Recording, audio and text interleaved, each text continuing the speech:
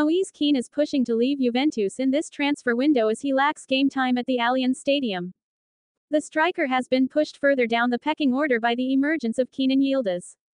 The Turkish teenager is now one of the finest players in their squad and will continue to get game time at the Allianz Stadium. Juve acknowledges that Kean needs to play and has opened the door for the Azzurri star to leave them this month. Several clubs have shown interest in taking him on loan for the rest of the season, and he desires a move to high-flying Fiorentina. Juve has no issues with sending the striker to Florence, but Calciomercato reveals they are asking for a €3 million loan fee in return. This could complicate the transfer because Fiorentina thinks the fee is too much for them to pay for a player for just 6 months. Both clubs remain in talks, but Juve will likely have to set a more realistic amount or keep Kean.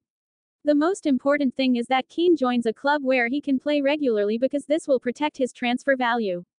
If we keep asking for too much, he will not leave us, which will not benefit us in any way. Please subscribe to this channel for more updates.